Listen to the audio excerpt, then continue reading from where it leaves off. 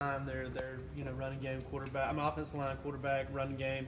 I mean, what have you guys seen, and how ready are you guys for it?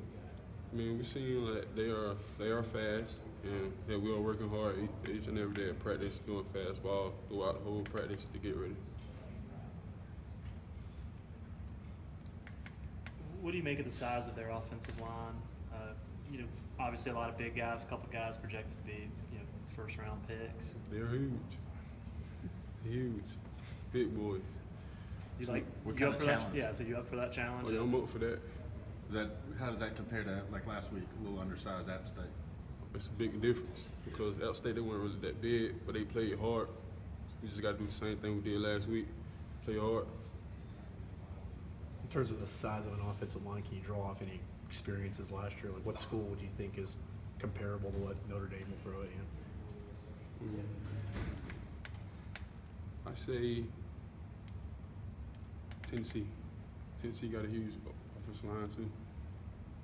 Who are the big guys that they're sticking on scout team to give you good looks? Notorian? Notorian.